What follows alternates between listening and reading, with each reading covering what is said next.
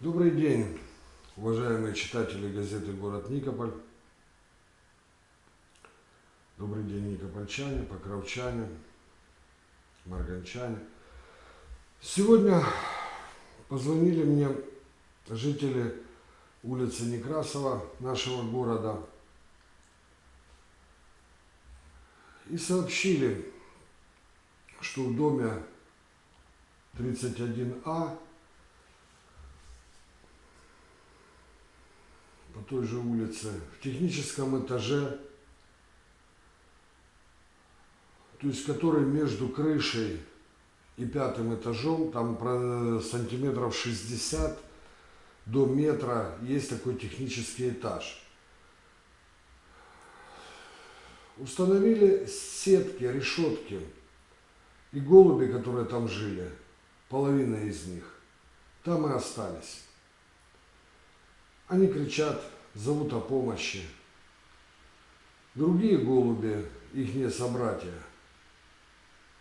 их подкармливают.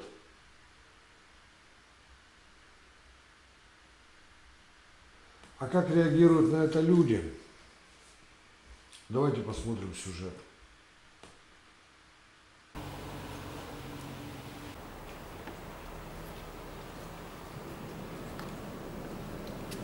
Доброго дня. Доброго дня. А представьтесь, пожалуйста. Ирина Машкарова. Мы жительницы дома номер дома. 29, да, соседние. Вы сегодня позвонили мне в редакцию. По какому вопросу? По вопросу того, что когда делают ремонтники, делают там работы, ставят решеточки для того, чтобы голуби домах, там не да? ходили, да, они их там же и закрывают, получается. Некоторые, которые успели вылететь, вылетели, но некоторые, которые испуганные были, там и остались. То есть, получается, их даже не выгоняли, или я даже не знаю как.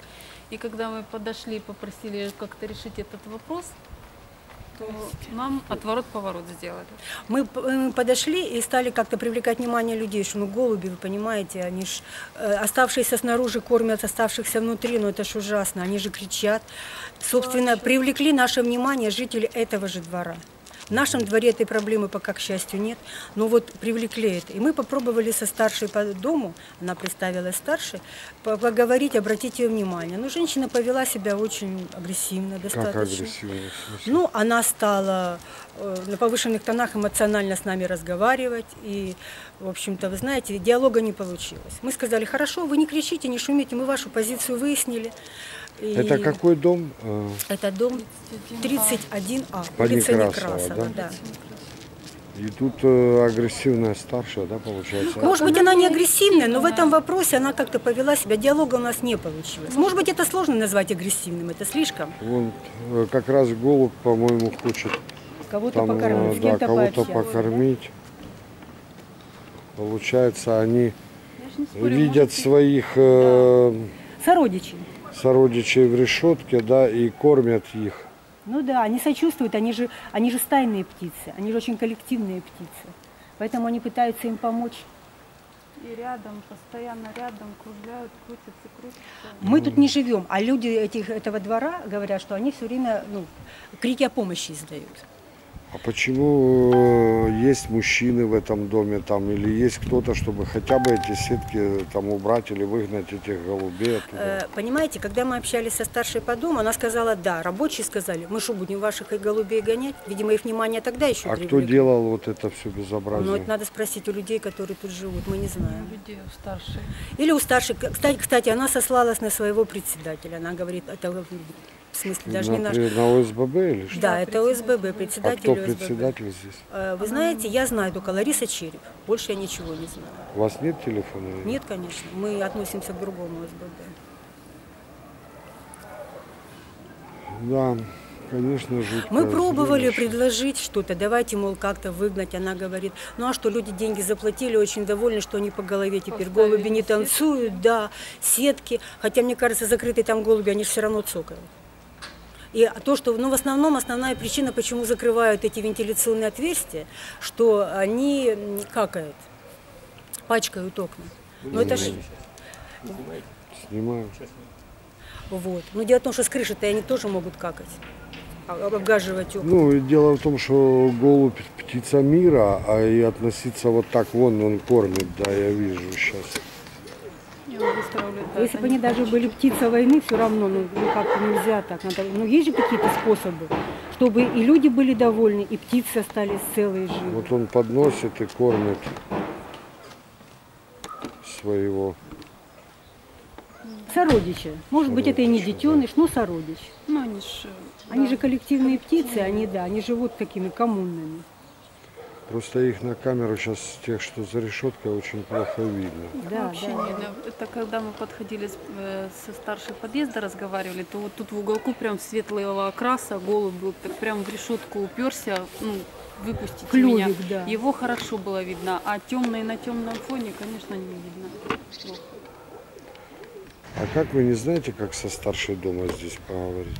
Нет, не знаю. Она даже не представилась, по-моему. А кто здесь Она сказала, депутат? что ну я Кто старшая. у вас депутат? Олег Игоревич Шила. Шила. Сейчас попробуем с депутатом разобраться. Кстати, по-моему, он живет в этом доме, Да? в соседнем. Да. Хорошо. Что вы еще хотите сказать? Я буду выключать. Ой, люди, давайте будем гуманнее. На чужом несчастье даже наших братьев и сестер меньших не построишь благополучие. Давайте что-то искать. Никто никого не обвиняет и к позорному столбу не прививает. Просто давайте решать эту проблему. Она возникла. Конфликт интересов птиц и людей. Она и будет. Как снежный ком будет нарастать. Собаки, птицы. Изгоним голубей, уничтожим. Вы же помните из Китая воробьев? Срочно начали завозить, потому что экологическая катастрофа случилась. Так что давайте просто совместно как-то решать. Может, у кого-то решение есть. У меня нет решения. Мне жалко голубей, но я понимаю интересы людей. Они тоже должны отдыхать и жить в чистых домах. И давайте как-то это решать. Спасибо. Вам спасибо. Спасибо большое.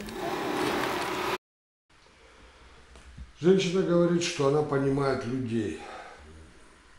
Вы знаете,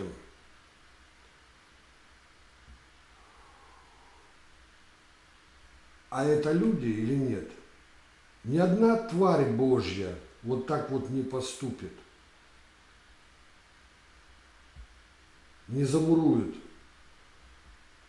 птицу, и зная, что особенно после того реакция, когда знает, что они там, и реагируют вот так вот, что ну, сделали работу, да, там,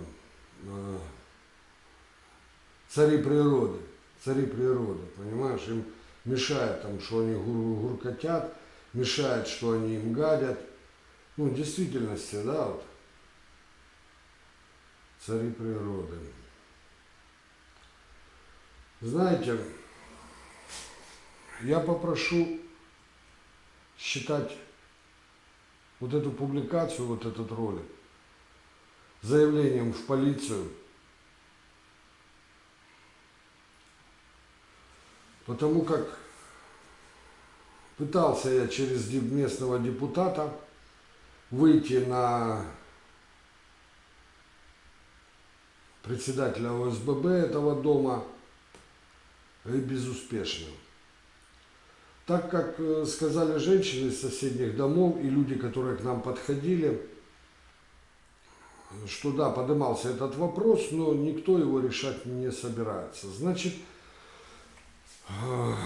уважаемая полиция, прошу считать вот этот ролик и приложу к нему мое заявление, как заявление к правоохранительным органам.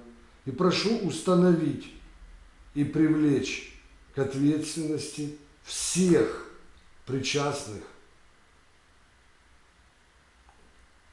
к вот этому живодерству. Это банальное живодерство. У меня нет слов.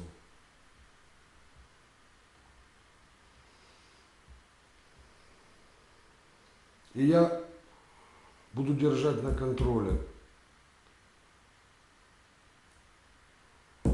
дело и принятое по нему решение. Спасибо.